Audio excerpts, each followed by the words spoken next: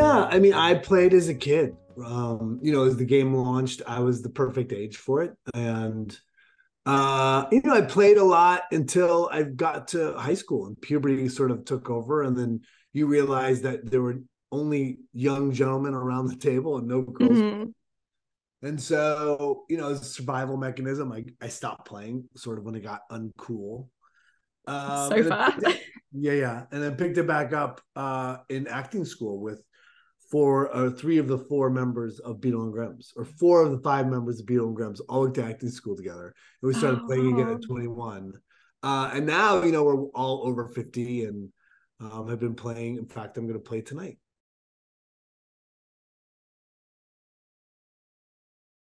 Yeah, I mean, listen, I played a character for 7 years named Beetle, which is obviously oh. one of the namesakes for Beetle and Grimm's. Hmm. Um, and I think that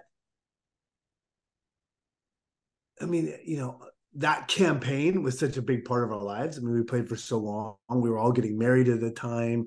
We all started having kids Oh, at that time because it's such a long expanse of time, 7 years. yeah. So, but if I'm really being honest, I mean, right now that the moment that sort of sits mostly in my mind is that we had an episode during Fast Perform Kill Kill that I got very, very emotional. I mean, I don't want to give it away, but basically, long story short, Mm. my dad's really sick, and the characters in this adventure were looking to resurrect their father so that they could, so they'd have him sign the will. But my character decided that he wanted to hug his dad one more time. And as Yeah. the game progressed, um, I just got closer and closer to like cracking. And at the end of the show, the conceit of the show is like four first level characters go out into the world to become heroes and get obliterated. Mm. Every show ends with this thing that we call the epitaph. And so when it came time to do the epitaph, I couldn't contain myself and basically ended up crying hysterically for like 10 minutes. So if I Oh. had, right this second, if you said to me, hey, what's the moment that stands out? That episode was super emotional, very cathartic, and ends up being a beautiful moment shared around that table.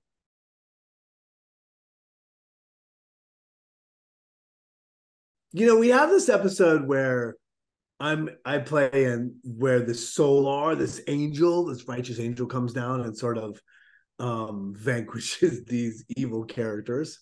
Um, Nice. and that to me is really funny because that's the one show where we pushed the boundary so far. We actually went back and reshot a piece of it Oh. because we were worried we had gone too far. I won't tell you what it is. Mhm. It wasn't too far. We ended up keeping it. It ended up being hilarious, but that's definitely one of those episodes that, um, it's Skeets playing in that episode. Jared is the DM and he's incredible. And it's just a really good episode. So that's my favorite right now.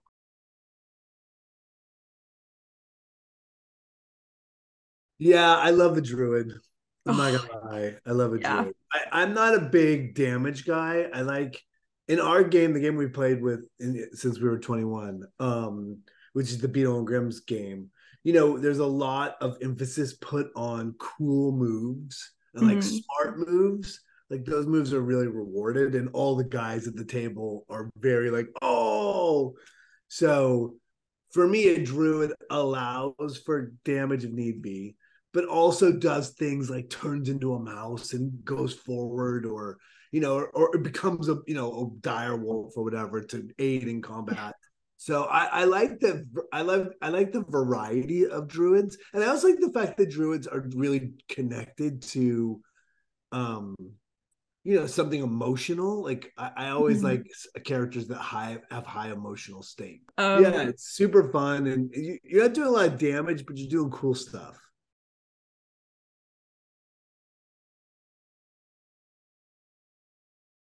It is my favorite spot. I mean, it's so funny. I am always the dude who loves a grease spell. oh, I yeah. will throw a grease spell at the most inappropriate time. I'll just grease like whatever. I'll grease Mm. walking down a procession. I'll grease stairs. I'll grease almost anything.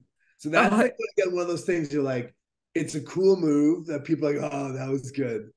Because it's really hard to get up grease steps, and it's like it easily changes your escape, you know. I also like a message spell. I like sending little messages across rooms. I like that.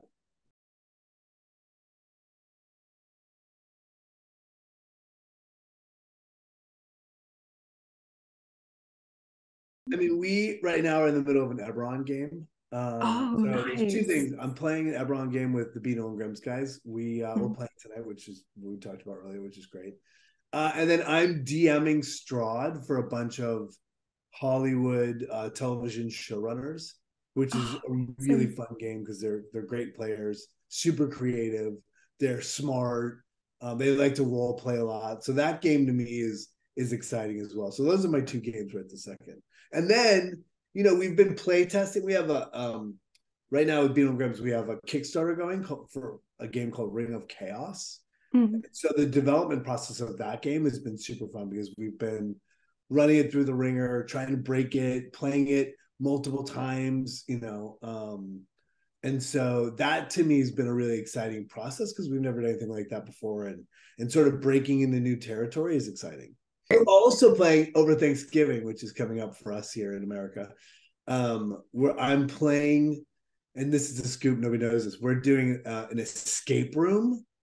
Escape room. We're doing like a mystery box escape room.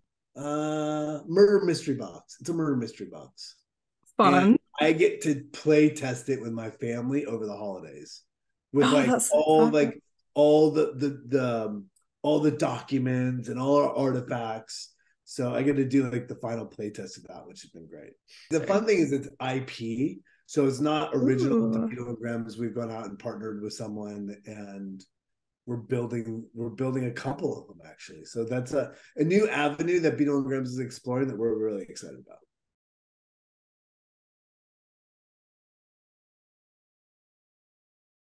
Yeah, what's funny is that I was just doing an interview, writing my answers out. Yeah, what's funny is that I think that especially with Fast Perform Kill Kill, I think I had like 10 characters or something. And out of 20 shows, that's a lot. And you're doing 3 a day, and sort of like you're going quickly through it. And the thing I discovered is that big, strong, bold choices really serve a game in a great way, right? It allows everyone at the table to know who you are. It allows you to have a point of view on almost everything that happens. And it's also fun to play. I mean, we spend so much of our lives being afraid of making mistakes, especially young people. I mean, I just see it riddling my kids, and I see it riddling, young adults. This idea of like, I have to be perfect. I think that's growing up with the specter of, of social media and seeing everyone else in life doing so well, and sort of, being scared to make a mistake. And my whole thing is like the joy of gaming is the energy you put into that table. So my whole thing is make big fucking bold choices and lean in and go for it, because everything else in life is so measured, So yeah, that's my not only my life advice but my character creation advice.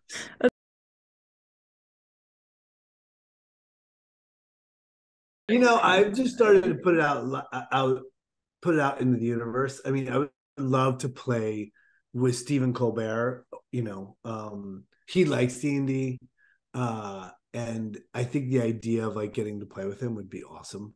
And I know, there's a world in which that possibly could happen. I know Matt Mercer played with him, and so certainly Stephen Colbert, or like, obviously, Barack Obama is a hero, so getting somebody so measured, right, or to play a game like that would be super fun. So one of those two guys would be awesome, especially a game like Fast Perform. It's only 48 minutes. You're there for an hour. That you're not going to have to continue with the character past like that hour, and so there's something really liberating about playing in the game like that.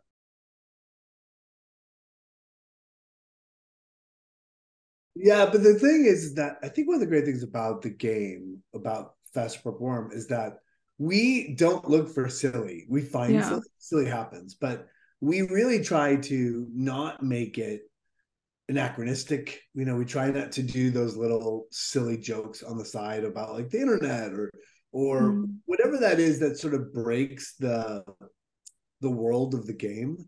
Keep that cherished. Like, you know, play the stakes, play the moments, and let the comedy be born out of the moment of the game, but honor the game. And that's one of the things we really try to drive home with Fast Purple Worm is like, just play the game. Comedy will come. And, you know, and especially faced with like, you know, facing down Tiamat. Like one of the great things about the show is that you get these brilliant moments of comedy that are hilarious and you'll end up laughing your ass off. But then at the end, there is this sort of beautiful, there's a beautiful sort of element of the storytelling that is, what do people do when facing their ultimate demise, right? And that's the thing none of us expected. As we were building the game, you know, and building the TV show, like we were sort of like, okay, this is how the, you know, the metrics work. This is how you move through. Here's how like the set pieces work. You know, here's at what time you have to be where. But the thing that we didn't expect, and we sort of leaned into once we found it, is that each show, all 4 characters are obliterated, but what they do in their last moments, or what they do to satisfy their quest, can be epically heroic.